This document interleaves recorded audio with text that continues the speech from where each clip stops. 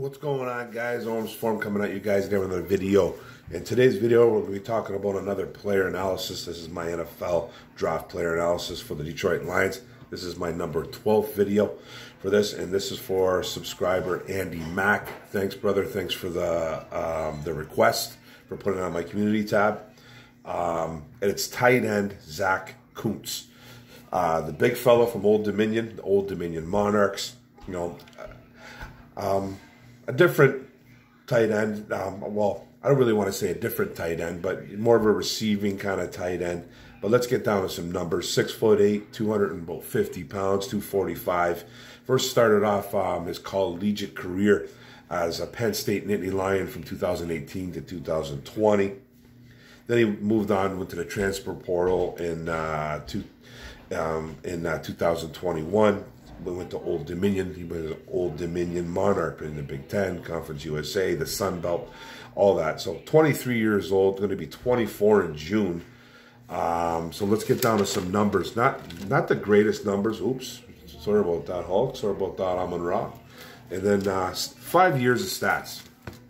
88 catches, 862 yards, 9.8 yards per reception, and only 7 touchdowns. That's in a 5-year span there.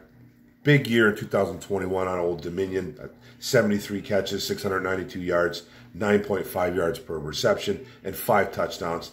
His first 3 years, his first 4 years, whatever, 3 years at Penn State, he caught like maybe 3-4 balls. He's missed some time, didn't get on the field much. But he's got some strengths, got some positives. You can't. Went and tried and looked at some old footage of him at Penn State. Couldn't really find any. Not even going to be. I'm not going to beat around the bush on that one. Couldn't find jack on him as a Penn State Nittany Lion. So he had that decent year, that good year in on Old Dominion. So that was probably the easier footage to find. So this is a monster of a kid. Being at 6'8", 250 pounds, big frame, big upside, good athlete. He ran track in high school, hurdles, played basketball, and then went to college to concentrate more on football. He can get up the seam. He can get vertical on you. He's got a really nice acceleration off the line of scrimmage, off the LOS. He's flexible with pretty good ball skills. Nice long speed, comes from his track background, and decent route runner too as well. A pretty good route runner, very agile. He'll find spots in zone coverages, and sit there, makes a big target for the quarterback, creates some openings. A red zone threat, again, being the big guy. Capable blocker, but not a very good blocker. We'll talk about that a little bit. But he will try. But he's not a good one, though. But, his catch radius is absolutely massive, being 6'8". And he had a great combine. He ran like a 4.5, 4.55 or something like that. Had the biggest vertical for one of the tallest guys in the combine, in the history of the combine. I think he beat that record. Yeah, so he had a really nice vertical basketball background. So he's got some strengths. He's got some positives. He's got weaknesses and got some negatives, too, as well, to his game. So built like a basketball player. He's got a build on him. He's got a good solid frame on him, but it's like a skinny build. It's like a skinny build. He's a thin dude, but he's long, skinny legs. He needs to really, I think, get in the gym. He needs to concentrate a little bit more on his contested catches, loses focus at times, needs to get bigger, obviously. And then, when he's out there blocking, he's like that old school kind of blocker. It was kind of, when you watch him block, and he's not really going to be, I don't think, a blocker at the next level. But you watch him block, he's using it's almost like he's using his wrists and his forearms. Occasional throws a shoulder in there too, but it's not his game. So he'll try, but it's just not his style. It's just not his game. And then stiff lower half, I think, at times, and then too many concentration drops, in my opinion, through his collegiate career. Well, he had that big year in 2021. Then he had a significant drop off in 2022, and then he got hurt. He got hurt, and I think one of those years in season ending. But he's been hurt. Has a lot of experience at that collegiate level as a tight end. Had to get out of Penn State just to get some playing time, pretty much at Old Dominion. So into the transfer portal, that's what happens, right? So bottom line, my overview of this kid is that he's going to be a receiving tight end. He's going to be a guy, that's going to probably be a red zone threat. He plays like a wide receiver, though. He's not very, I don't want to say he's just not very physical for that tight end. He's strictly going to be a receiving tight end. Not powerful, but he has some good speed.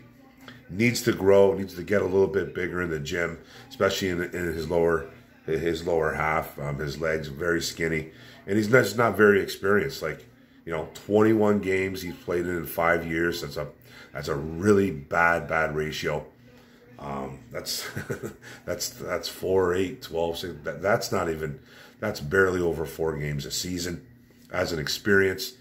So he's gonna be a project. He's a raw kid.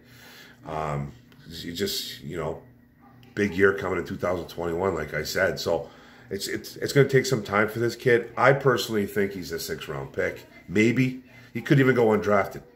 This is a kid that could go undrafted.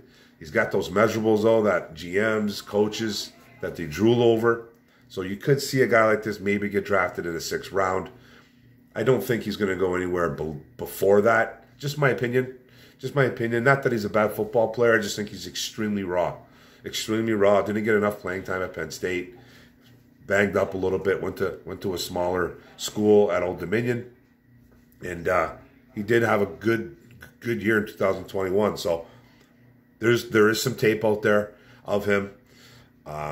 Combine, he did really well at the Combine too, at the Underwear Olympics, and a lot of people hold water on that. So he could be a guy that could get drafted in the 6th round. Now, if he goes before that, I'll be shocked. Just my opinion. Just my opinion on a kid. Not a bad football player, but I see him as a 6th-round pick, maybe even 6th, 7th, UDFA. That's how I see him. But he'll probably get drafted in the 6th. So, if he goes before that, Godspeed, man. Good luck to the kid, because, they're drafting pretty much on raw ability and future.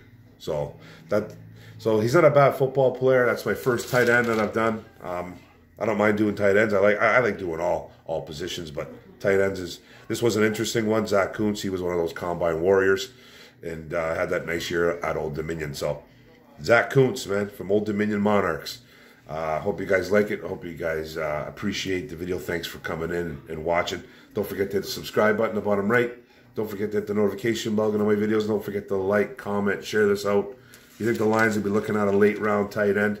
Could ZACK Kuntz be wearing the Honolulu blue and silver? Thanks a lot, guys. One pride. Go Lions. Kaboom. Let's go, baby. Whoop.